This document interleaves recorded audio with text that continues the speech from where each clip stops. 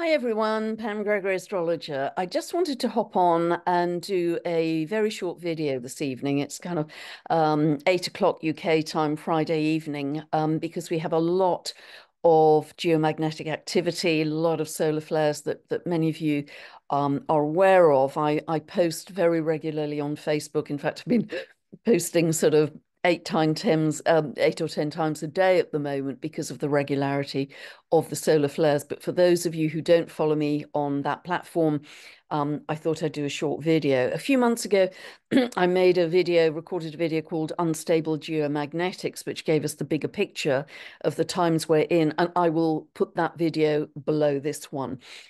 But essentially, and I was talking about it as we were running into April, the April astrology, that the Jupiter Uranus conjunction we had on the 20th, 21st of April would really be the beginning of a cascade of a whole series of developments. And it's a 14-year cycle. And as I spoke about at the time, one of the big themes was unstable geomagnetics, because Uranus is to do with seismic activity, but also the out there geomagnetic, geocosmic activity. It's very unstable. It's not linear or gradual. It comes in quanta. It comes in surges like lightning bolts, that kind of thing. And Jupiter expands the potential for that. And it was in Taurus, the conjunction's in Taurus, so very much affecting the Earth.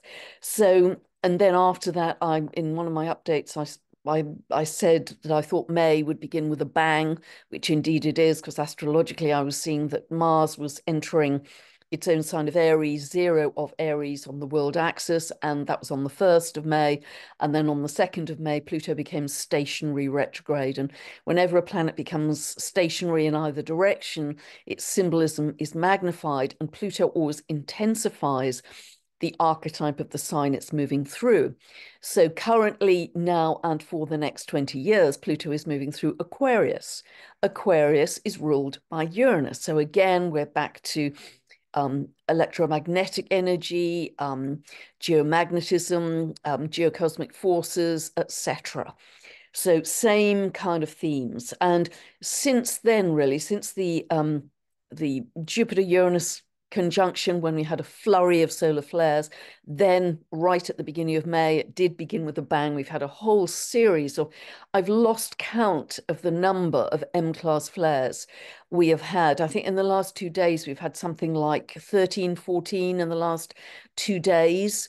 And I think we've had 5 X-class flares, but the potential for both of them over the weekend is extremely high. There's a 95% chance probability of more M-class flares and a 75% probability of more X-class. So I'm particularly talking about this coming weekend, 10th to the 13th. And if you think back to 2018, and I've often mentioned this, we didn't have a single M-class flare the entire year. Now, the solar flare scale is exponential. It's logarithmic, like the Richter scale. So an M-class flare is 10 times the strength of a C-class, and X-class is 10 times the strength of an M-class. So you can see it goes up very, very steeply in electromagnetic energy and force. So yeah, so one of the X-class flares we had, I think just today, it's hard to keep up, but was almost a 4 magnitude. It was a 3.98, I think. So that's a very strong X-class flare. Now, obviously, solar cycles always last 11 years. We are in solar cycle 25. The peak of that has been pulled back to now, rather than being next year. We're in the peak now. And so therefore, of course, they're peaks and troughs. So at times we're going to have a lot more solar activity, and other times it will drop right off.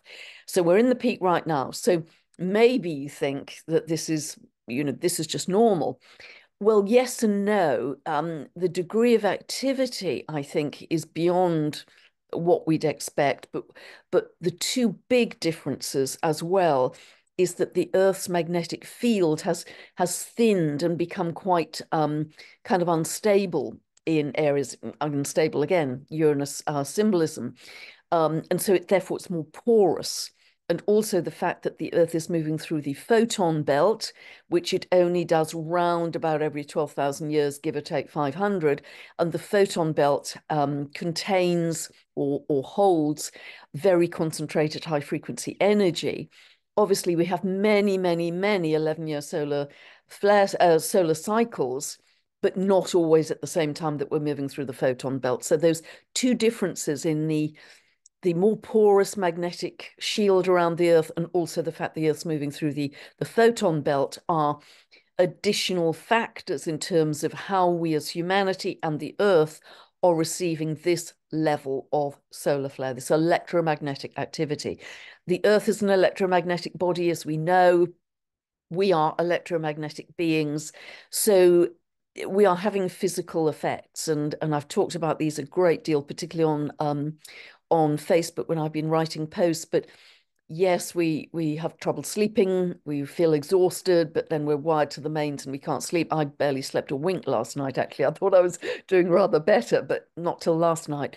Because the flares are so intense, we can have tinnitus, we can have aches and pains, we can have, this heat in our body, but it all has evolutionary purpose. These are very powerful ingredients bringing in new information from the far galaxy to upgrade us.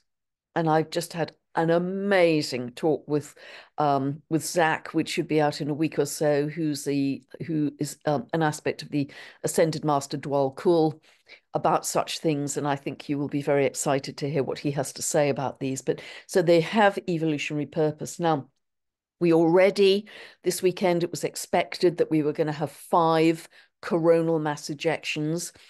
They have literally, the astrophysicists, the scientists have just said, no, they're going to be 6.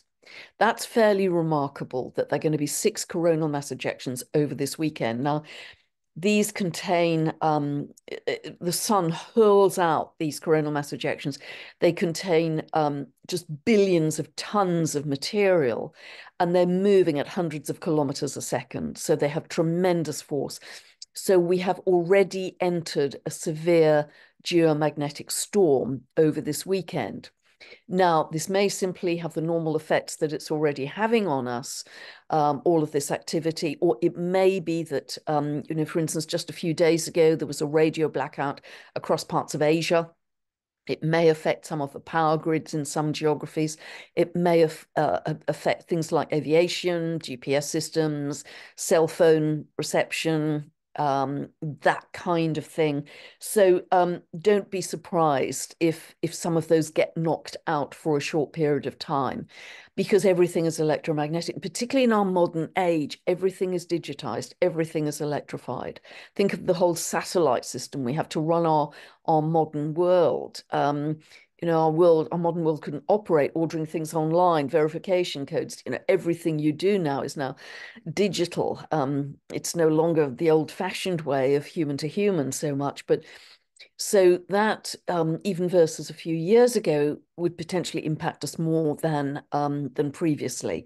So just be aware of that. Again, I'm not saying this for panic. I'm saying this so that you understand the bigger context of it's part of our very rapid evolution. Now, what I think is interesting here astrologically, and I'm going to start to try and observe the astrological correlations, because for sure there were correlations in some surges in solar flares around the Jupiter-Uranus conjunction, as I say, 20th of April. There was definitely a surge early May. Pluto stationary in Aquarius, 2 degrees of Aquarius. And it's very interesting today that the sun is conjunct 21 degrees of Taurus, the degree where we had the Jupiter-Uranus conjunction. Now, in astrology, degrees can become activated or sensitized, so that other planets transiting them at a later date can reactivate them. So that's very interesting. Sun today, conjunct 21 degrees of Taurus, the Jupiter-Uranus conjunction point on the 20th of April. On Monday, the sun will conjunct Uranus. That's another potential activator for this kind of electromagnetic activity and solar flare activity. Just looking down the pipeline, on the 16th of May, Venus will move over 21 degrees of Taurus. Mercury will move over it on the 29th of May, and Mars will move over it, transit it on the 8th of July. So I'm not saying that we will have further surges in solar flares around those dates. I'm saying let us start to observe the further correlations. Because this is, it's an experiment that we're now living through, that we've never experienced, I think, or been aware of experiencing. Maybe it's social media as well, of course. We all have instant communication, at least at the moment. Let's hope that lasts. That it's good to start to observe, okay, how specific are the correlations to that 21 degrees of Taurus? The degrees kind of become hot, if you know what I mean. So the more coherent your energy, the more you can stay in love, joy, peace, compassion, and gratitude, the more you'll be able to ride the storm, because you as an electromagnetic being are coherent. If you're fearful, angry, agitated, it's like interference on a television set. That external energy coming in is going to affect you more. So try and stay peaceful, bare feet on the grass, be in nature, hug a tree, drink a lot of pure, clean water, meditate, breath work, candle gaze, listen to music, anything that will help you get into a calm, peaceful, coherent state will help you specifically over these peak periods, which is going to be this weekend.